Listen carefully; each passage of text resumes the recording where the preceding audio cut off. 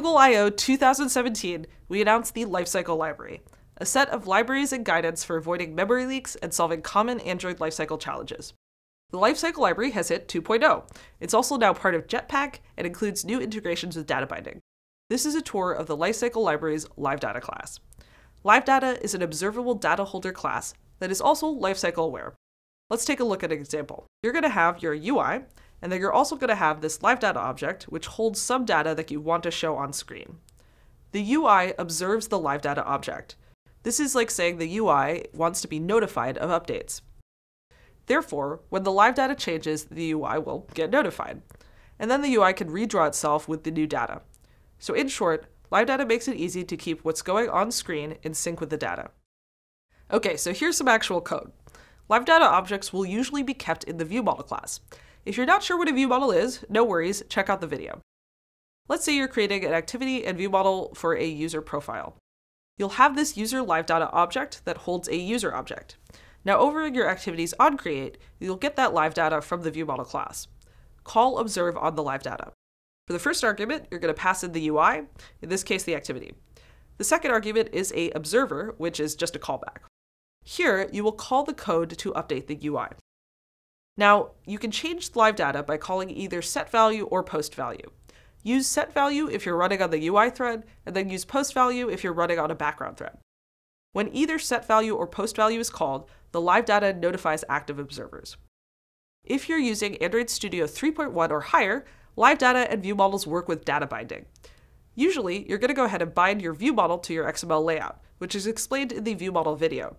Now, after associating your ViewModel and data binding layout, you just need to add this single line change to have your LiveData be properly observed when bound in the XML. You can now include references in your XML to your ViewModel and the LiveData stored within it. If you use data binding, you're going to no longer need to actually manually set up these observers. So instead of creating this LiveData observer code that I showed you before, you can remove all that boilerplate. Instead, the text views XML references the LiveData directly. What makes LiveData different from other observables is that it is also lifecycle-aware. This means that it understands whether your UI is on-screen, off-screen, or destroyed. LiveData knows about your UI's state because you pass it in when you call observe.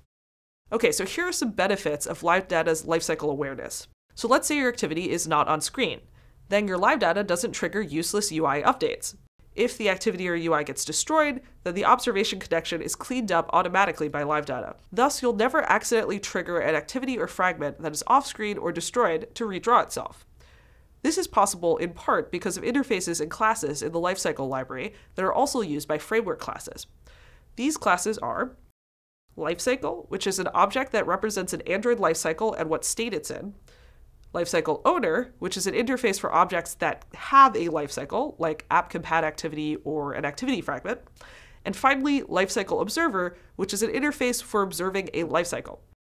Okay, so LiveData is a lifecycle observer. It abstracts away the need for you to deal directly with activity or fragment lifecycle. So those are the basics of working with LiveData and why it's useful. I'm going to touch on a few more complex usages. Room is built to work well with LiveData. Room can return LiveData objects, which are automatically notified when the database data changes, and have their data loaded in a background thread. This makes it easy to have the UI update when your database updates. You can go ahead and learn more about Room in the Introduction to Room video. LiveData also provides transformations, including map, switchMap, and a class called MediatorLiveData for your own custom transformations.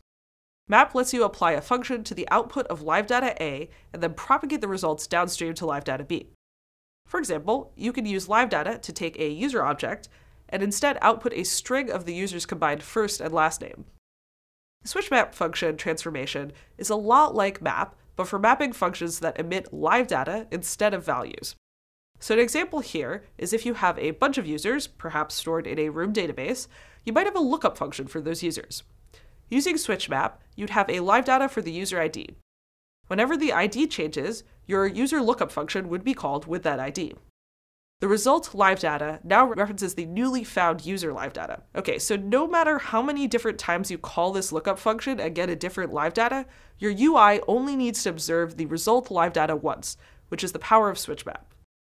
Now, if you want to go ahead and make your own custom data transformations, you should take a look at the MediatorLiveData class.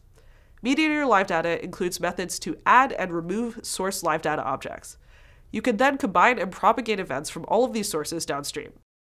Getting started with LiveData is simple, but there's a lot of potential for experimentation with this lifecycle-aware observable. Hopefully this has inspired you to build something, and as always, the documentation is linked.